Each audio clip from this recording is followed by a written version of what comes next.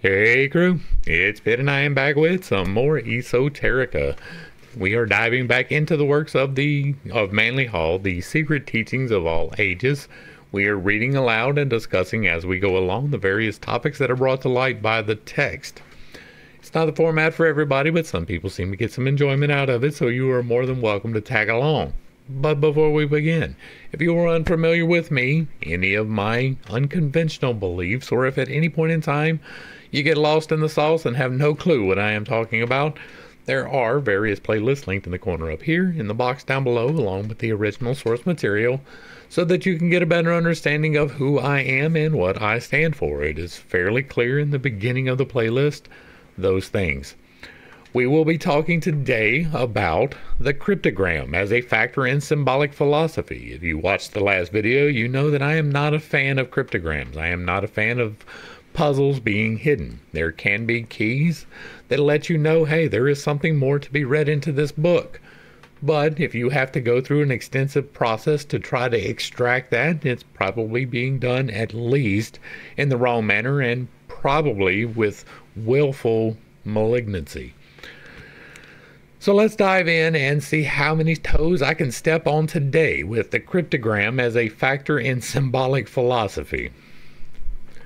No treatise which deals with symbolism would be complete without a section devoted to the consideration of cryptograms. The use of ciphers has long been recognized as indispensable in military and diplomatic circles. That is true. But the modern world has overlooked the important role played by cryptography in literature and philosophy. If the art of deciphering cryptograms could be made popular, it would result in the discovery of much hitherto unsuspected wisdom possessed by both ancient and medieval philosophers. It would prove that many apparently verbose and rambling authors were wordy for the sake of concealing words. Ciphers are hidden in the most subtle manner. They may be concealed in the watermark of the paper upon which a book is printed. They may be bound into the covers of ancient books. They may be hidden under imperfect pagination. They may be extracted from the first letters of words or the first words of sentences. They may be artfully concealed in mathematical equations or in apparently unintelligible characters. They may be extracted from the jargon of clowns or revealed by heat as having been written in sympathetic ink. They may be word ciphers, letter ciphers, or apparently ambiguous statements whose meanings could be understood only by repeated, careful readings. They may be discovered in the elaborately illuminated initial letters of the early books, or they may be revealed by a process of counting words or letters. If those interested in Freemasonic research would give serious consideration to this subject, they might find in books and manuscripts of the 16th and 17th centuries the information necessary to bridge the gap in Masonic history that now exists between the mysteries of the ancient world and the craft masonry of the last 3 centuries. And I'm going to go ahead and pause here, right? I've said it before and I will say it again. I don't like the more complicated of the cryptographs. Not because I don't believe they exist. I even understand the necessity of them in certain instances, but I'm a big one on standing on what you are about, right? I am a big one on go ahead and kill me if that's what it's going to take. If you want my knowledge to not be out there, you're going to have to take me out. That was a very real possibility back in the ancient days, and by ancient I mean anything older than like 50 or so years. And so it is entirely possible that these things are there, but I do believe that it's better served by allegory than by cryptography. Yes, okay, you can pull out whatever from whatever. Like they have people going through the Bible every single day looking for things that are almost certainly not contained in there. You can find it though. There is enough letters and enough random orders that you can come up with whatever cipher you want to pull random information that doesn't necessarily have anything to do with anything. I am not convinced in any way, shape, or form that September 11th was presaged in the book of Revelations, and that if you had only had the proper key that you could have unlocked that knowledge prior to. It is really easy to look at prophecy and cryptograms through the lens of history and to read into them things that may or may not have been there. especially when you get to the point where you are omitting letters from words or you are shuffling them up, right? We saw an example last time that if you took this letter, this letter, this letter, this letter, and this letter that are in separate places and you put them together and you shuffle them, then you can get bacon out of it. Okay, yeah, you can do that. I'm sure that I could do that in this particular paragraph. The one on the screen right now, this one right here in the middle. I am sure somehow, some way, I can find a pattern that will show the word bacon in here. If it is unnecessarily complicated, it is almost certainly giving you information that is going to lead you down a path that is not fruitful. I believe in fruits. The things that I tell you, you can put into practice and literally change things in your life with them. If not, then I have not done my job in relaying the way to do those things correctly.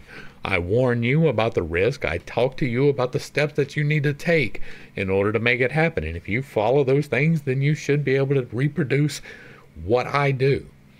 It is not something that is overly complicated. It is not something hidden and shrouded necessarily, right? These are things that I have pulled out from the hidden and shrouded. Again, I do not dismiss that there are codes, right? I am sure that there was a Mason who wrote a book and put a code in it so another Mason would be able to decode that particular thing.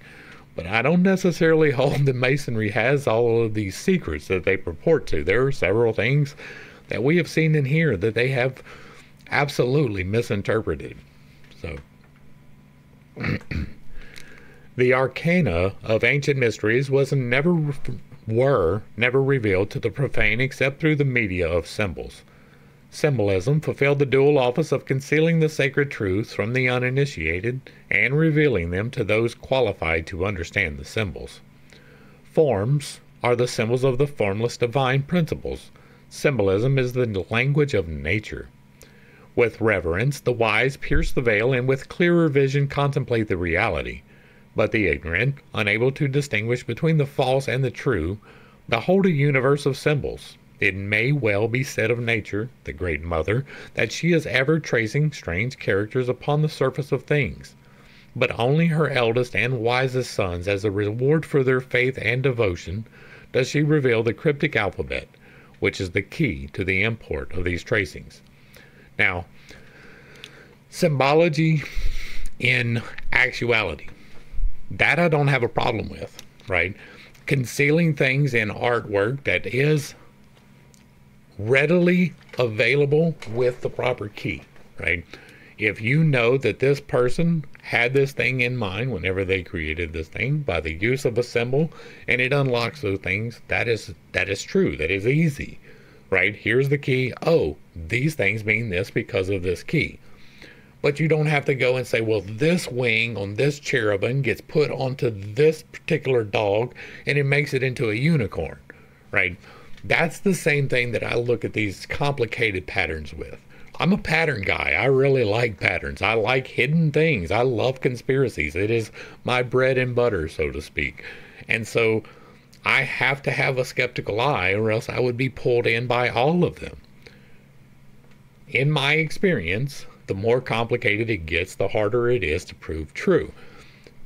But there is absolutely things hidden, right? There are absolutely hidden knowledges. There are things that was concealed from other people. I just get into skepticism the further we get into the complications, right? It is, looking at a picture is fairly easy, right?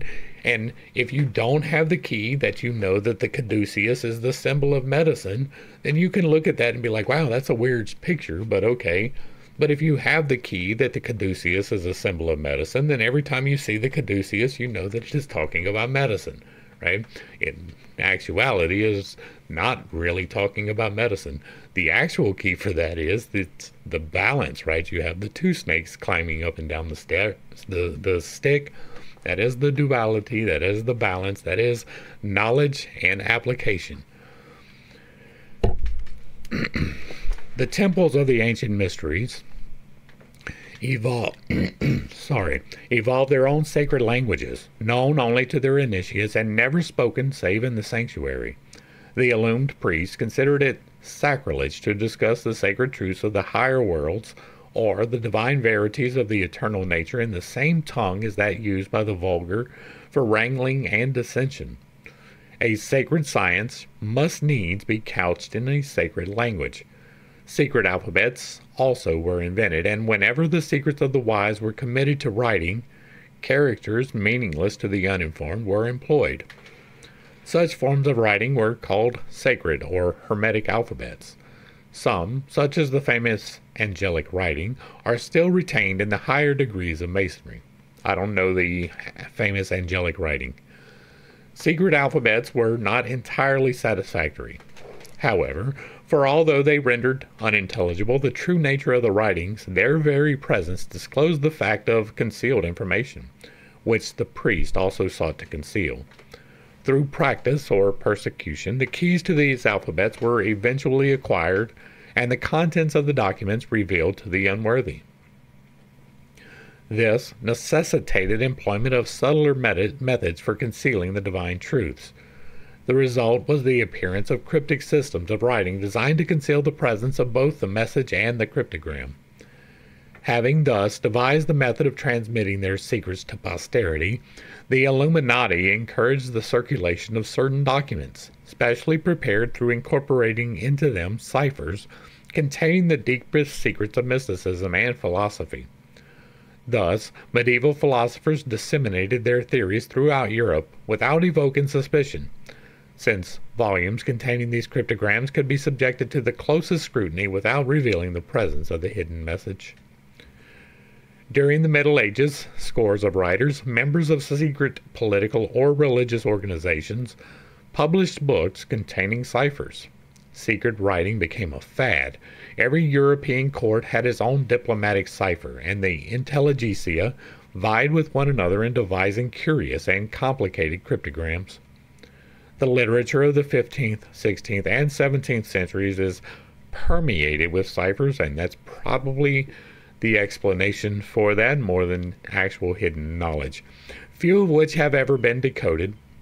Many of the magnificent scientific and philosophic intellects of this period dared not publish their findings because of the religious intolerance of their day. In order to preserve the fruitage of their intellectual labors for mankind, these pioneers of progress concealed their discoveries in ciphers, trusting that future generations, more kindly than their own, would discover and appreciate their learning.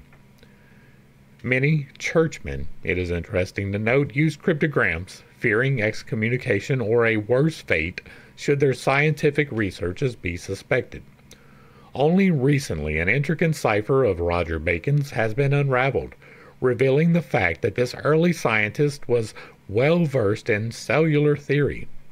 Lecturing before the American Philosophical Society, Dr. William Romaine Newbold, who translated the cipher manuscript of the friar, declared, "There are drawings which so accurately portray the actual appearance of certain objects that it is difficult to resist the inference that Bacon had seen them with the microscope. These are spermatozoa, the body cells, and the seminiferous tubes, the ova, and their nuclei distinctly indicated. There are 9 large drawings, of which one at least bears considerable resemblance to a certain stage of development of a fertilized cell." See Review of Reviews, July 1921. Had Roger Bacon failed to conceal this discovery under a complicated cipher, he would have been persecuted as a heretic and would probably have met the fate of other early liberal thinkers. In spite of the rapid progress made by science in the last 250 years, it still remains ignorant concerning many of the original discoveries made by medieval investigators. The only record of these important findings is that contained in the cryptograms of the volumes which they published. While many authors have written on the subject of cryptography, the books most valuable to students of philosophy and religion are Philographia and Steganographia by Trithemius, Abbot of Spanheim, Mercury, or The Secret and Swift Messenger by John Wilkins, Bishop of Chester, Oedipius Egypticus, and other works by Athenaeus Kircher, Society of Jesus, and Cryptomaionites et Cryptographiae by Gustavus Solinus. All right, we're going to drop back and check out a famous cryptic title page from Solinus's Cryptomaionites de Cryptographiae. And again, I really wish that these were a little bit clearer. We have obviously a master dictating to someone else writings. Now, this could be an actual master journeyman situation, master apprentice situation, and he is overseeing that, or it could just be dictating the story because you can't write Shakespeare.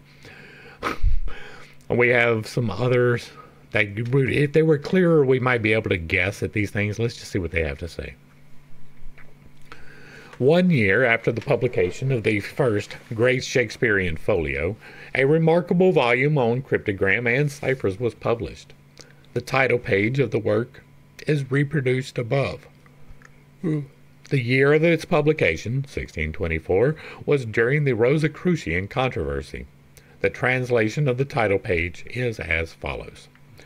The Cryptomaionices and Cryptography of Gustavus Solinus in 9 books, to which is added a clear explanation of the system of steganography of John Trithemius, abbot of Spineheim, and Herbiapulus, a man of admirable genius, interspersed with worthy inventions of the author and others, 1624.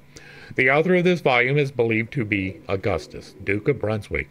The symbols and emblems ornamenting the title page, however, are conclusive evidence that the fine hand of the Rosicrucians was behind its publication. At the bottom of the picture is a nobleman, Bacon, placing his hat on another man's head. In the oval at the top of the plate, it is possible that the lights are beacons, or a play upon the name, Bacon. In the 2 side panels are striking and subtle Shakespearean allusions. On the left is a nobleman, possibly Bacon, handing a paper to another man of mean appearance who carries in his hand a spear. At the right, the man who previously carried the spear is shown in the costume of an actor, wearing spurs and blowing a horn. The allusion to the actor blowing his horn and the figure carrying the spear suggests much, especially as the spear is the last syllable of the name Shakespeare. So let's look at it again. Okay, so I see the spear. There's somebody talking to him. I don't know about handing him anything. And here's a man on a horse. Is that the guy with the spear? Is that a hat? Is that what it is? Or is it knowledge? Is that what it is? Okay, again, if it was clearer, we could speculate some more. But to illustrate the basic differences in their construction and use, the various forms of ciphers are here grouped under 7 general headings. The literal cipher. The most famous of all literal cryptograms is the famous biliteral cipher described by Sir Francis Bacon in his De Augmentis Scientiarum.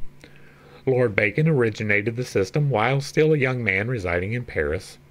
The biliteral cipher requires the use of two styles of type. One, an ordinary face, and the other specially cut. The differences between the 2 fonts are in many cases so minute that it requires a powerful magnifying glass to detect them.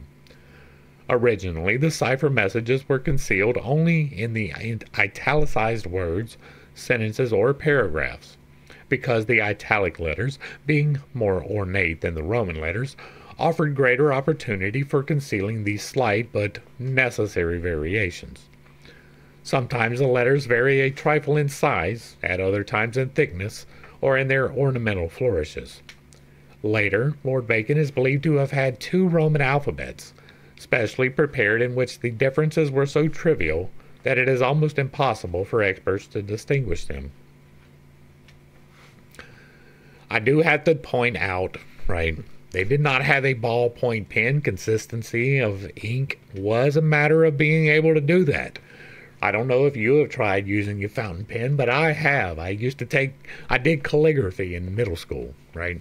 I was fascinated by it. I was not very good at it. I'm not artistically blessed in that particular manner. I'm good with ideas, not so much with putting them down. And so I understand differences and variations between the breadth of a word can absolutely have to do with the nub that you are using to write said word. That is something to bear in mind. Right? If you were talking about differences so trivial that you have to use a microscope to see the difference in the font of a fountain pen, maybe you're reading a little bit too much into it. I mean, it's possible. Again, I don't discount that there is part of the key, this subtle difference of a micrometer between the two. But for real, like, it's not like today where a pen, I don't have a pen with me, there's one over there, but our pens are fairly consistent. Our pencils are fairly consistent. The amount of sharpening you use on a pencil, however, can make an immense amount of difference. It is the same with the nub, right? The nub was literally a piece of feather that they shaped into the correct manner with a knife. That is something to bear in mind. The difference in how you sharpen that nub can make the difference being intimated here. Does not necessarily say that there has to be, right? Now, if it comes straight out and says, yes, if this letter is a 1/16 of an inch taller than the one that next to it, then that means something. If that is stated clearly, then okay. But otherwise, that is making an assumption upon your part. I don't have that key. I can't make that assumption. A careful inspection. Wait, I did that one, right? No. A careful inspection of the first 4 Shakespeare folios discloses the use throughout the volumes of several styles of type, differing in minute but distinguishable details. It is possible that all the Shakespeare folios contain ciphers running through the text. These ciphers may have been added to the original plays, which are much longer in the folios than in the original quartos. Full scenes have been added in some instances. The bilateral cipher was not confined to the writings of Bacon and Shakespeare, however, but appears in many books published during Lord Bacon's lifetime and for nearly a century after his death. In referring to the bilateral cipher, Lord Bacon terms it omnia per omnia. The cipher may run through an entire book and be placed therein at the time of printing without the knowledge of the original author, for it does not necessitate the changing of either words or punctuation. It is possible that this cipher was inserted for political purposes into many documents and volumes published during the 17th century. It is well known that ciphers were used for the same reason as early as the Council of Nicaea. Well, that lets you know something, doesn't it? The Baconian bilateral cipher is difficult to use today, owing to the present exact standardization of type and the fact that so few books are now hand-set. Accompanying this chapter are facsimiles of Lord Bacon's bilateral alphabet as it appeared in the 1640 English translation of the Augmentius Scientiarum. There are 4 alphabets, 2 for the capital and 2 for the small letters. Consider carefully the differences between these 4 and note that each alphabet has the power of either the letter A or the letter B, and that when reading a word its letters are divisible into one of 2 groups, those which correspond to the letter A and those which correspond to the letter B. In order to employ the bilateral cipher, a document must contain 5 times as many letters as there are in the cipher message to be concealed, for it requires 5 letters to conceal 1. The bilateral cipher somewhat resembles a telegraph code in which letters are changed into dots and dashes according to the bilateral system. However, the dots and dashes are represented, respectively, by A's and B's. The word bilateral is derived from the fact that all letters of the alphabet may be reduced to either A or B. An example of bilateral writing is shown in one of the accompanying diagrams. In order to demonstrate the working of this cipher, the message concealed within the words "wisdom and understanding are more to be desired than riches" will now be deciphered. The first step is to discover the letters of each alphabet and replace them by their equivalent A or B in accordance with the key given by Lord Bacon in his bilateral alphabet, QV. In the word wisdom, the W is from the B alphabet. Therefore, it is replaced by a B. The I is from the A alphabet. Therefore, an A is put in its place. The S is also from the A alphabet, but the D belongs to the B alphabet. The O and M both belong to the A alphabet, is replaced by A. By this process, the word wisdom becomes ba, sheep, treating the remaining words of the sentence in a similar manner, and becomes abba, understanding, abba-ba-da-dab, are, abba. Hey, look, and R are the exact same word. More, abba, to, ab, be, ab, desired, abba, ba, than, abba, riches, ah. The next step is run all these letters together. Thus, ba ba ba ba ba ba ba ba ba ba ba ba ba ba ba ba. All the combinations used in the Baconian bilateral cipher consist of groups containing 5 letters each. Therefore, the solid line of letters must be broken into groups of 5 in the following manner. Sorry, I'm having a lot of yawn today. Baba, abba, abba, ada, ababa, ababa. All right, each of these groups of 5 letters now represents 1 letter in the cipher, and the actual letter can be determined by comparing the 2 groups with the alphabetical table. The key to the bilateral cipher from De Augmentis Scientiarum, QV, BAABA equals T, AABAA equals E, this equals E, this equals B, this equals L. Hold on. AABAA equals E, and then AABAA equals E. All right, well, I'm not going to read the rest of those particular things, right? This equals B, that's L, that's P, that's X, that's E, that's E, and A. But the last 5 letters of the word riches, being set off by a period from the initial R, the last 5 A's do not count in the cipher. The letters thus extracted are now brought together in order, resulting in T-blbxi. At this point, the inquirer might reasonably expect the letters to make intelligible words, but he will very likely be disappointed.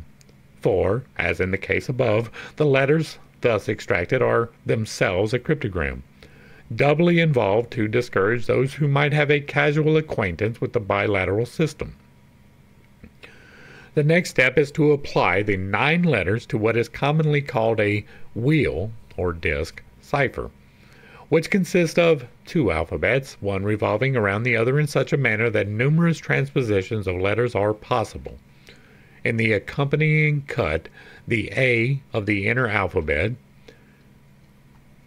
is opposite of H of the outer alphabet, so that for cipher purposes, these letters are interchangeable. The F and M, the P and Y, the W and D, in fact, all the letters may be transposed as shown by the 2 circles. The 9 letters extracted by the bilateral cipher may thus be exchanged for 9 others by the wheel cipher. The 9 letters are considered as being on the inner circle of the wheel and are exchanged for the 9 letters on the outer circle of the wheel, which are opposite the inner letters. By this process, the T becomes A, the 2 E's become L's, the B becomes I, L becomes S, the P becomes W, the X becomes E, and the 2 E's become L's. The result is all is well, which, broken up into words, reads all is well. All right, so let's check out this. The key to the bilateral, wait, we got one more. An example of bilateral writing. All right, so wisdom and understanding are more to be desired than riches. In the above sentence, note carefully the formation of the letters. Compare each letter with the 2 types of letters in the bilateral alphabet reproduced from Lord Bacon's De Augmentis Scientiarum. A comparison of the D in wisdom with the D in and discloses a large loop at the top of the first, while the second shows practically no loop at all. So let's look at that. That is the D here. There's a D here. There's a D here. And D here. So this D is definitely different than these other Ds, right?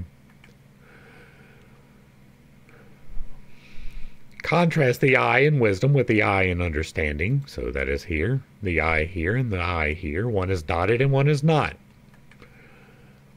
In the former, the lines are curved, and in the latter, angular. A similar analysis of the two R's in the desired reveals obvious differences. The O in more differs only from the O in wisdom, in that a tiny line continues from the top over towards the R. The A in than is thinner and more angular than the A in R, while the R in riches differs from that in desired, in that the final upright stroke terminates in a ball instead of a sharp point. These minor differences disclose the presence of the two alphabets employed in writing the sentence. The key to the bilateral cipher from Bacon's De Augmentis Scientiarum. And here we have that. After the document to be deciphered has been reduced to its A and B equivalents, it is then broken up into 5 letter groups, and the message read with the aid of the above table, which is that one, and then this one. Right? This is fairly, like we learned this in 2nd grade, like how to substitute letters into a code. I don't doubt that it is possible, right? The above diagram shows a wheel cipher. The smaller or inner alphabet moves around so that any one of its letters may be brought opposite to any one of the letters on the larger or outer alphabet. In some cases, the inner alphabet is written backwards, but in the present example, both alphabets read the same way. The bilateral alphabet from Bacon's De Augmentis Scientiarum. Here is the outlaying of the different font styles, right? This is how you can tell the difference between A and B, A and B. And there is a difference, like, right? You can definitely tell the difference. This was definitely a code that he definitely created. The purpose of it is up for debate, but it is there. This plate is reproduced from Bacon's De Augmentis Scientiarum and shows two alphabets as designed by him for the purpose of his cipher. Each capital and small letter has 2 distinct forms, which are designated A and B. The bilateral system did not in every instance make use of 2 alphabets in which the differences were as perceptible as in the example given here, but the 2 alphabets were always used. Sometimes variations are so minute that it requires a powerful magnifying glass to distinguish between the A and B types of letters. Of course, by moving the inner disk of the wheel cipher, many different combinations, in addition to the one given above, can be made of the letters. But this is the only one which will produce sense, and the cryptogrammist must keep on experimenting until he discovers a logical and intelligible message. He may then feel reasonably sure that he has deciphered the system. Lord Bacon involved the bilateral cipher in many different ways. There are probably a score of different systems used in the Shakespeare folio alone, some so intricate that they may forever baffle all attempts at their decipherment. In those susceptible of solution, sometimes the A's and B's have to be exchanged. At other times, the concealed message is written backwards. Again, only every other letter is counted, and so on. There are several forms of the literal cipher in which the letters are substituted for each other by a prearranged sequence. The simplest form is that in which the 2 alphabets are written thus, which is A to Z and then Z to A, right, transposed. By substituting the letters of the lower alphabet for their equivalents in the upper one, a meaningless conglomeration results, the hidden message being decoded by reversing the process. There is also a form of the literal cipher in which the actual cryptogram is written in the body of the document, but unimportant words are inserted between important ones according to prearranged order. The literal cipher also includes what are called acrostic signatures, that is, words written down the column by the use of the first letters of each line, and also more complicated acrostics in which the important letters are scattered through entire paragraphs or chapters. The two accompanying alchemical cryptograms illustrate another form of the literal cipher involving the first letter of each word. Every cryptogram, based upon the arrangement or combinations of the letters of the alphabet, is called a literal cipher. The pictorial cipher. Any picture or drawing with other than its obvious meaning may be considered a pictorial cryptogram. Instances of pictorial cipher are frequently found in Egyptian symbolism and early religious art. The diagrams of alchemists and Hermetic philosophers are invariably pictorial ciphers. In addition to the simple pictorial cipher, there is a more technical form in which words or letters are concealed by the number of stones in a wall, by the spread of a bird's wings in flight, by ripples on the surface of water, or by the length and order of lines used in shading. Such cryptograms are not obvious and must be decoded with the aid of an arbitrary measuring scale, the length of the lines determining the letter or word concealed, the shape and proportion of a building, the height of a tower, the number of bars in a window, the folds of a man's garment. Even the proportions or attitude of the human body were used to conceal definite figures or characters with which could be exchanged for letters or words by a person acquainted with the code. Initial letters of names were secreted in architectural arches and spans. A notable example of this practice is found on the title page of Montague's Essays, 3rd edition, where an initial B is formed by two arches and an F by a broken arch. Pictorial cryptograms are sometimes accompanied by the key necessary for their decipherment. A figure may point towards the starting point of the cipher or carry in its hand some implement disclosing the system of measurement used. There are also frequent instances in which the cryptographer purposely distorted or improperly clothed some figure in his drawing by placing the hat on backwards, the sword on the wrong side, or the shield on the wrong arm, or by employing some similar artifice. The much discussed fifth finger on the Pope's hand in Raphael's Sistine Madonna, and the sixth toe on Joseph's foot in the same artist's Marriage of the Virgin, are cunningly concealed cryptograms. I'm not familiar with either one of those. The acroamatic cipher. The religious and philosophical writings of all nations abound with acroamatic cryptograms, that is, parables and allegories. The acroamatic is unique in that the document containing it may be translated or reprinted without affecting the cryptogram. Parables and allegories have been used since remote antiquity to present moral truths in an attractive and understandable manner. The acroamatic cryptogram is a pictorial cipher drawn in words, and its symbolism must be so interpreted. The Old and New Testaments of the Jews, the writings of Plato and Aristotle, the New Testament's not of the Jews, Homer's Odyssey and Iliad, Virgil's Aeneid, the Metamorphosis of Apuleius, Aesop's Fables are outstanding examples of acroamatic cryptography, in which are concealed the deepest and most sublime truths of ancient mystical philosophy. The acroamatic cipher is the most subtle of all, for the parable or allegory is susceptible to several interpretations. This is my favorite one. If you have to conceal, then this is the way to do it. Bible study students for centuries have been confronted by this difficulty.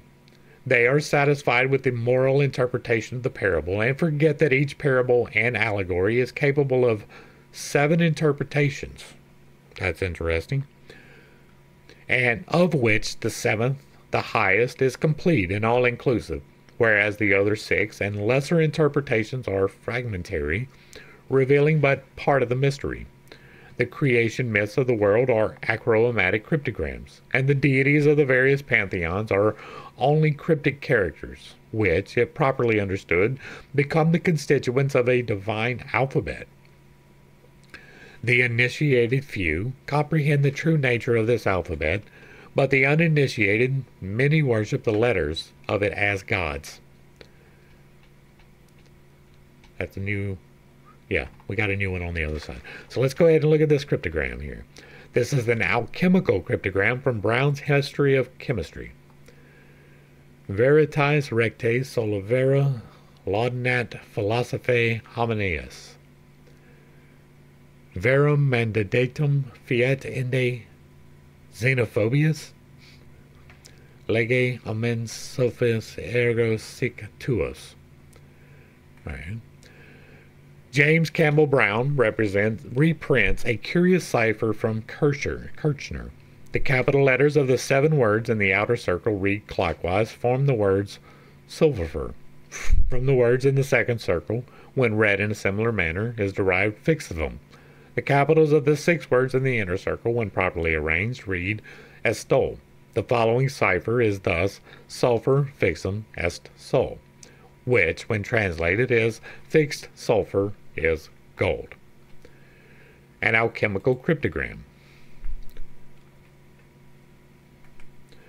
From Geheim Figuren de Rosenkreuzer. Beginning with the word Visitia and reading clockwise, the 7 initial letters of the 7 words inscribed on the outer circles read vitriol. This is a very simple alchemical enigma, but is a reminder of those studying works on Hermeticism, Rosicrucianism, alchemy, and Freemasonry should always be on the lookout for concealed meanings hidden either in parables or allegories, or in cryptic arrangements of numbers, letters, and words. A cryptic depiction of divine and natural justice from Selenius's Cryptomaienteses de Cryptographiae. And there is definitely some symbology in here. Well, we have 1, 2, 3, 4, 5, 6, 7 maybe. I don't know. This looks like to be 1, right? I don't know. Let's see. The first circle portrays the divine antecedents of justice. The second, the universal scope of justice, and the third, the results of human application of justice. Hence, the first circle deals with the divine principles, the second circle with mundane affairs, and the third circle with man. 1 at the top of the picture sits Themis, the presiding spirit of law, and at her feet 3 other queens, Juno, Minerva, and Venus, their robes ornamented with geometric figures. The axis of law connects the throne of divine justice above with the throne of human judgment at the bottom of the picture. Upon the latter throne is seated a queen with a scepter in her hand, before whom stands the winged goddess Nemesis, the angel of judgment. The second circle is divided into 3 parts by 2 sets of 2 horizontal lines. The upper and right section is called the supreme region and is the abode of gods, the good spirits, and the heroes. The lower and dark section is the abode of lust, sin, and ignorance. Between these 2 extremes is the larger section, in which are blended the powers and impulses of both the superior and inferior regions. In the third, or inner circle, is man, a 10-fold creature consisting of 9 parts, 3 of spirit, 3 of intellect, and 3 of soul, enclosed within 1 constitution. According to Selenius, man's 3 spiritual qualities are thought, speech, and action.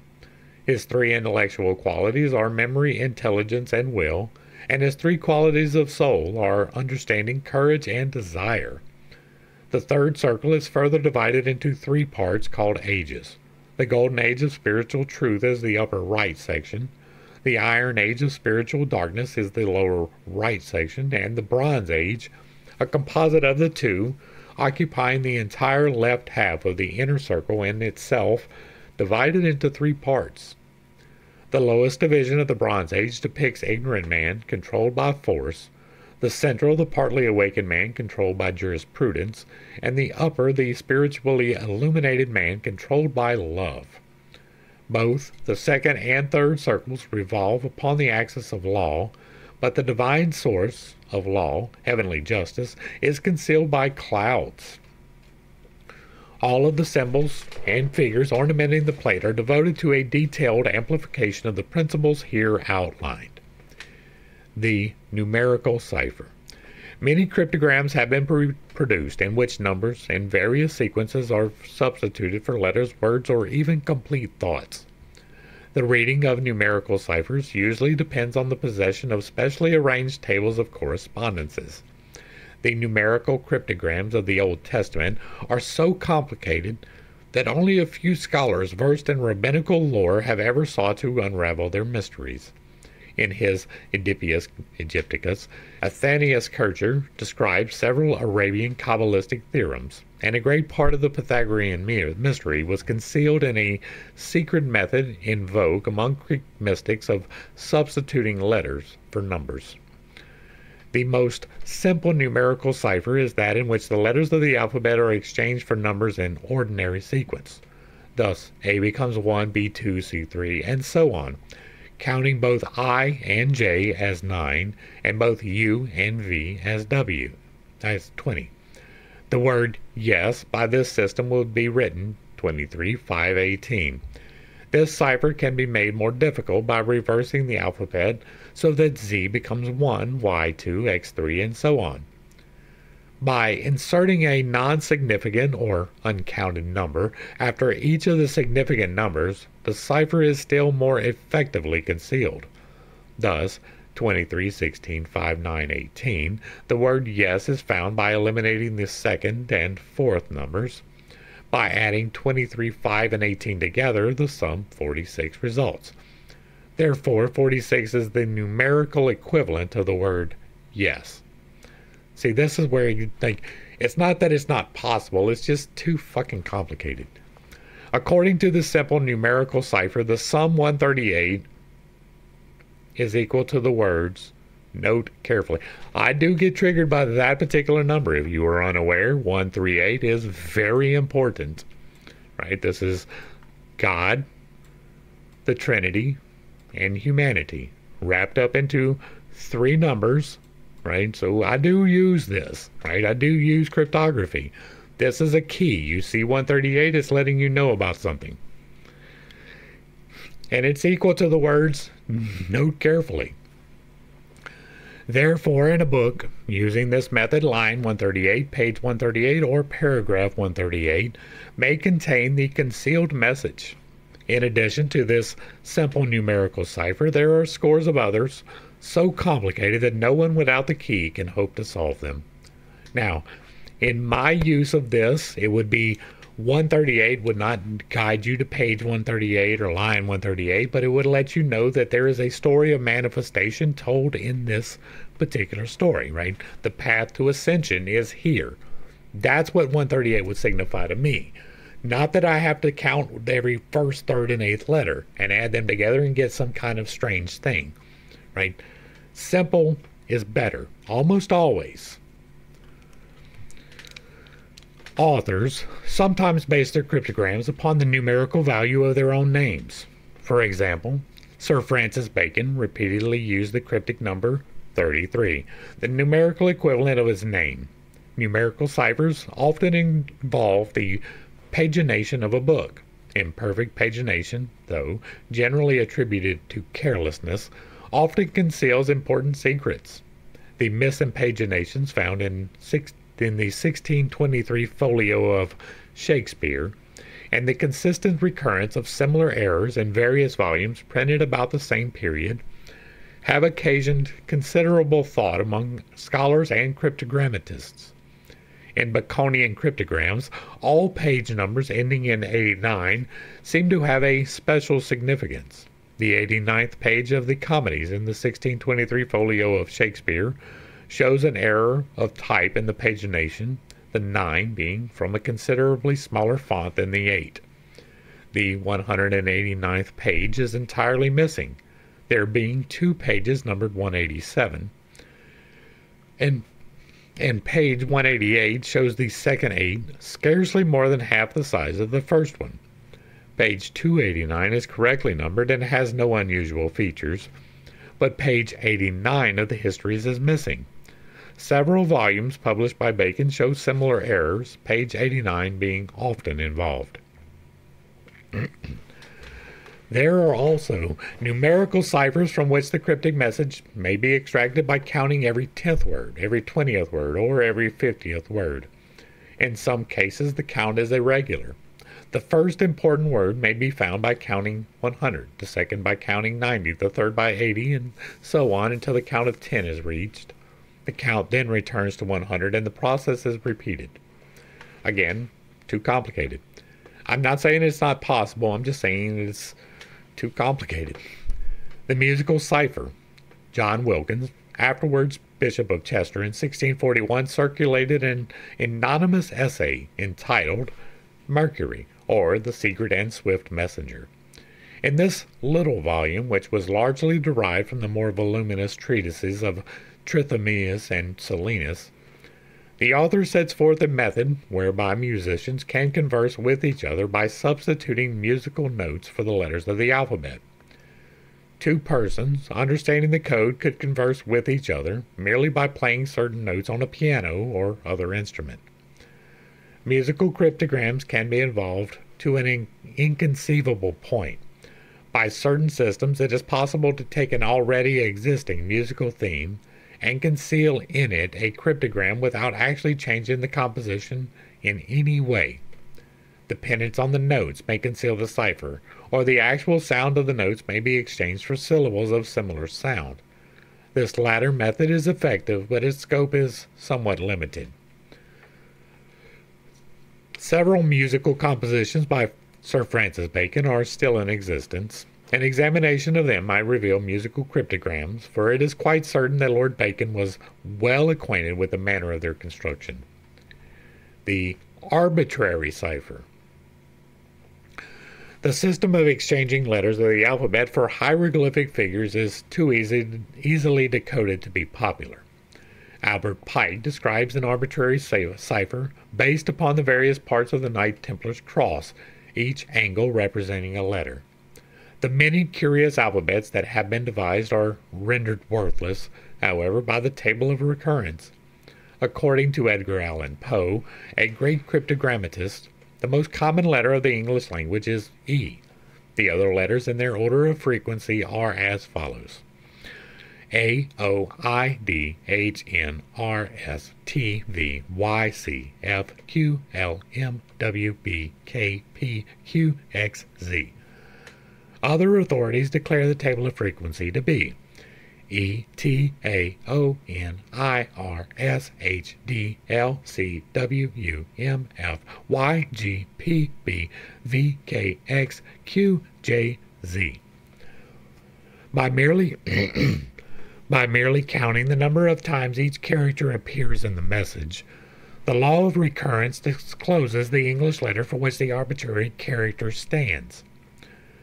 Further help is also rendered by the fact that if a cryptogram be split up into words, there are only 3 single letters which may form words: A, I, O.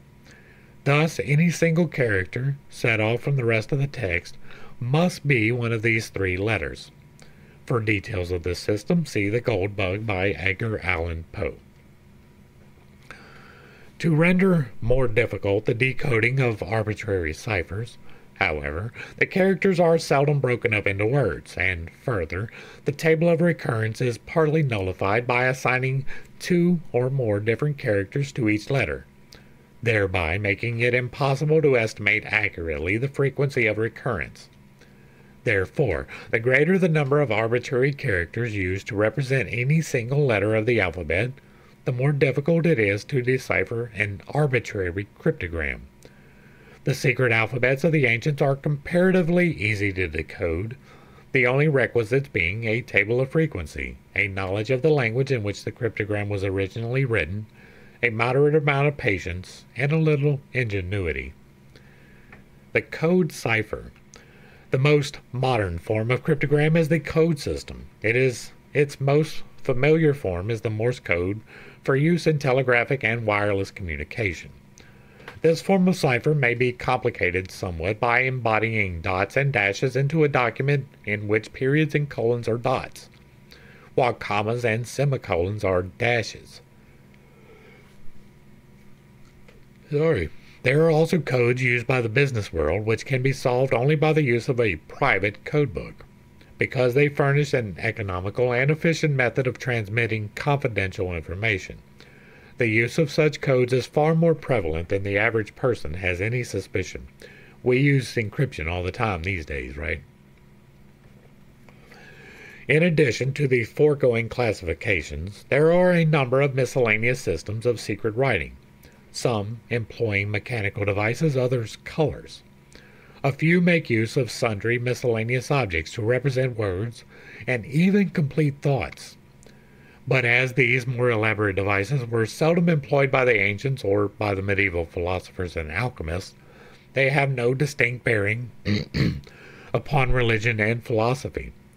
The mystics of the Middle Ages, borrowing the terminology of the various arts and sciences, evolved a system of cryptography which concealed the secrets of the human soul under terms generally applied to chemistry, biology, astronomy, botany, and physiology.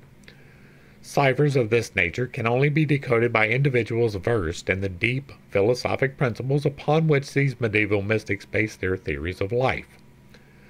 Much information relating to the invisible nature of man is concealed under what seem to be chemical experiments or scientific speculations. Every student of symbolism and philosophy, therefore, should be reasonably well acquainted with the underlying principles of cryptography. In addition to serving him well in his researches, this art furnishes a fascinating method of developing the acuteness of the mental faculties. Discrimination and observation are indispensable to the seeker after knowledge, and no study is equal to cryptography as a means of stimulating these powers. And finally, we have one more chart. And this is Kabbalistic and Magic Alphabets from Barrett's Magus. Curious alphabets were invented by the early and medieval philosophers to conceal their doctrines and tenets from the profane. Some of these alphabets are still used to a limited extent in the higher degrees of Freemasonry. Probably the most famous is the angelic writing, termed in the above plate the writings called Malachim.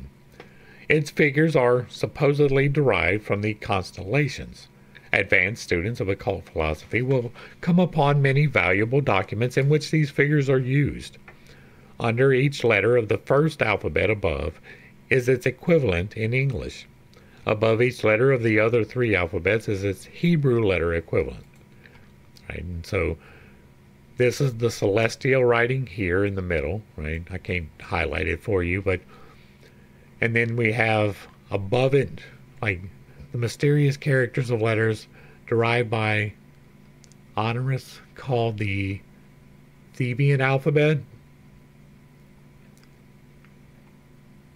Celestial writing, the writings called Malachim, the writings called Pulsing the River. All right, so this is 4 different types, apparently. And so we end with the various codes, right? This is, again, I don't discount that there were codes. I don't discount that there was a need for codes. I get really skeptical if you have to go too far with your assumptions, right? If you have a code and you have a key, then absolutely we will deal with that. But if you have what you consider to be a code and what you consider to be a key, that doesn't necessarily mean that they actually fit. You can find all kinds of things in things that is not actually there. It is, people find all kinds of things in the Bible that aren't there. That has already been proven true. And so there are definitely things that are hidden from knowledge. The things that I talk about here would get you killed. And so absolutely, they had reason to hide them. They had reason for it to be complicated even, but without the proper key, like if you don't have the proper key and you're just assuming that I'm going to take it as that, there is knowledge, and if you come to me and you have deciphered this thing and the knowledge matches up with what the knowledge already is, then okay. If you bring me brand new knowledge that you discovered from some key that you figured out on your own, I'm going to take it with a grain of salt, straight off the top. It doesn't matter who you are, how old the knowledge is. If it directly contradicts with something that I know to be true, then I'm going to dismiss it, flat out of hand. If it aligns with something that I already know to be true, then I will lend you some extra credence, right? I will investigate further the things that you say if it aligns with what I know to be true. That is my problem, right? It doesn't have to be your problem. You don't have to do the same method, but that's what I do. I discount most of the things found in the Bible code. Almost all of them are discounted straight off the top. First off, the source material is severely flawed.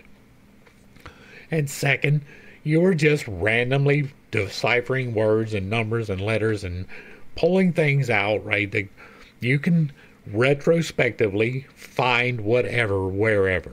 Like there are people that have found the Twin Towers falling in the Bible. That is a thing, but I don't think that that was ever actually a thing, right? You can find in enough source material whatever cipher you were looking for. If you go through War and Peace, you can probably find something. If you spend enough time and you exert enough effort, you can absolutely develop a code out of it. We just got told that that happened, right? They just said it right here, that they would use existing works and change the font to encode the existing works without changing the original works, but instead just changing what you can pull out of it. Well, you can do that retroactively. It's just a matter of how willing you are to put in the effort. And so I have problems with codes. I like patterns. If knowledge is true, it will repeat and you cannot hide it, right? The key that I have of 1, 3, and 8, we find that shit everywhere. It's becoming more apparent the more I look for it, right? That doesn't mean that I'm correct necessarily. I believe I am, or else I would not be putting it out here. But take it with a grain of salt. That is my key that I use for various things. And I keep finding it everywhere, but it doesn't have to be true. I believe it's true. I relate to you that I believe it is true, but take it with a grain of salt. Put it to the test. See if you can find it for yourself. That's the attitude that I try to have with this particular subject matter. I don't necessarily throw it out, even though I do say I throw it out, right? I will listen, but you have to prove it. It is like when you come at me with the Bible, and it's like, well, have you considered, dispensationalism? Well, yes, I did. As a matter of fact, I did consider the major thing that most people consider when they're reading this book. I did look at that. And just because I happen to disagree with dispensationalism doesn't mean that I'm incorrect. I have been correct on many things that many people have said the opposite of. And so, we're going to go ahead and wrap this one up. I don't necessarily cast aspersions on the fact that there are codes. I do believe that. I do cast aspersions on the fact that we can just randomly decide that this is a code. You have to prove it to me. It has to be reproducible. It has to be meaningful, right? There's no point in having a code that tells you the sky is blue, right? It has to tell you that the earth is a globe in the time when everybody believed that it was flat. It has to be some hidden knowledge. It can be hidden the earth is flat when we know that it's a globe.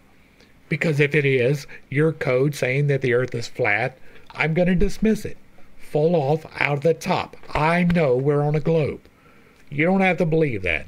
There are a lot of people who don't believe that. But if you're here, and if you're listening to me, take it. The earth is a globe. Hopefully I brought a little bit of enlightenment, not too much confusion, and maybe a little bit of levity to a series of somewhat difficult topics. Right? Again, I don't have a whole lot to expound upon this. I am not a fan of codes. I understand the necessity. I understand that they exist, but I'm not a fan of it. I don't like hidden knowledge. It's why I'm doing what I'm doing. If you like what I'm doing over here, let me know down below. Give me a like, share, and a sub. Throw me a comment. Let me know if you agree or disagree. If it remains respectful, it gets to remain up. And if you really like what I'm doing, hit me with that super thanks, because I am not a communist. To the crew, Thanks for hanging out. I appreciate every single minute that you are here with me, and I am praying for you every single day. Until next time, I love you. God loves you. You are perfect, whole, and complete just the way that you are. And this has been Pitt State. Peace.